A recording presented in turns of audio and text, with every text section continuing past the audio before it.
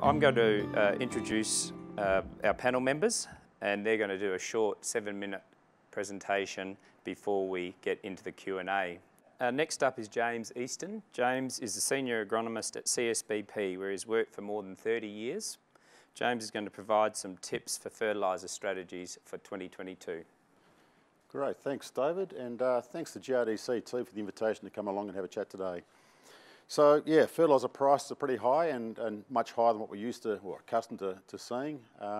Probably not a lot we can do about it as growers this year, but I think when you look at the cost of growing a tonne of grain, I think there's a fair bit we can do by focusing on getting better results from the product we're using and also having a strong focus on the return on investment. So 3 things I think, there's many we could look at really, but three things that come to mind I want to talk about today are firstly the importance of understanding what your requirements are and also what you've got in your soils. Secondly, the opportunity to increase fertiliser use efficiencies by perhaps looking to ban more nitrogen and potassium, 2 nutrients which we're seeing the greatest need for around the state, particularly a lighter, a medium and increasingly a stronger soil types. And thirdly, look at the need to continue the good work we're doing with amelioration because it can make a huge difference to the fertiliser use efficiencies. Rightio, so just to kick off with here is a graph which shows the amount of nutrients which are taken up in the green bars and removed in the grain of a 3 tonne to the hectare wheat crop. So 3 tonnes is a pretty good yield for some parts of the state. If you're growing half the yield, it's half the removal rate, half the uptake. If you're growing a 6-tonne crop, it's double the removal rate. So the key points to take out of here are that crops need a lot of nitrogen, big crops need a lot of nitrogen, and we grew a lot of big crops last year which removed and depleted, I think, the reserves in a lot of paddocks across the state. The other thing is the need for potassium.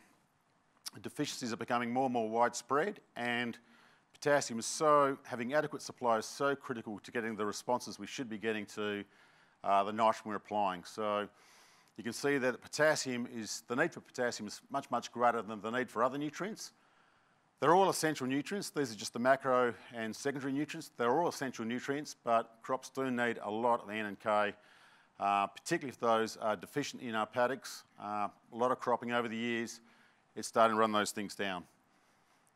The other thing about last year is with the big crops, we've got a lot of stubble lying around in paddocks. So with high stubble loads on paddocks on the surface, we would expect to see more benefits than normal from banning nitrogen and getting it down into the root zone from the start of the season. So what I've got here is just a summary of all the trials we've done, looking at those efficiency gains we get from banning nitrogen. So every dot on that chart is one trial where we've compared the yield response to banning Flexi-N, the y-axis to the response we got to Flexi-N where we put it out in front and incorporated by seeding. And we had similar responses when we did work with urea back in the mid to late 1990s, and it's followed on with the work we've done with Flexi-N. So I've also drawn in there a 1-to-1 line. So any dot, any trial that lies on that line, we haven't seen a difference between the effectiveness of Flexi-N banded to where we've put it out in front, but you can see there the line share of the dots and the comparisons have Flexi-N performing better, giving us better responses where it's banded compared to where we put it out in front. So if you're a betting man and looking to get the best response from your nitrogen applications at seeding time, I'd be looking at banding more at seeding, particularly if you've got high stubble loads, as we can see in that photograph on the left there. So with the high stubble residues at the surface, we can get a lot more type or immobilisation of the nitrogen put on top. So this year could be a good year to be banding more than what we've done in recent years. We see similar efficiency gains from banding potassium. As I said before, adequate potassium supply is critical to getting profitable responses to N and maximising those fertiliser use efficiencies. What we've got here is a trial we did some years ago, ran for 7 or 8 years, and we looked at the long-term responses to banding 4 rates of potassium, 0, 15, 30 and 60 kilograms of potassium. So the 15 kilograms of potassium was supplied by K-Till, one of our products, which is bounded below the seed, and the 30 units of K and 60 were supplied by potash top dressed out in front. So what you can see here is that third year into the trial, this is the third year of results from this trial. 3 years in, we are still getting a better response. Well, we do get a better response from having put some potassium down every year, even compared to where we've top dressed 60 kilos of potash 3 years running. And I think in this season at least, a big part of that was we had a fairly dry period after seeding time through June and well into July, which limited the availability of that potassium which had been previously applied. So it's just showing that, you know, while we might have a good history of potash applications, it still needs to be available to the crop. So I think where there is a need for potassium, to be banding some and maybe banding more this year could pay off, particularly when we see these efficiency gains from putting it below the crop. And just to finish off on, the need to ameliorate soil constraints. We've done such a good job over the years, and a lot's gone on since this work was done a few years ago, but it just goes to show, well, what we're seeing here is quite a poor response to nitrogen. So 3 rates of N, 0, 42 and 63 units of N. In a paddock in the Central Midlands, which has got bigger issues than nitrogen supply, bigger issues than potassium supply and bigger issues than phosphorus. So the response there is poor. It's unlikely to be profitable. Certainly going to be unprofitable at today's nitrogen prices, but even with urea at $600 per tonne, I don't think it's going to be profitable.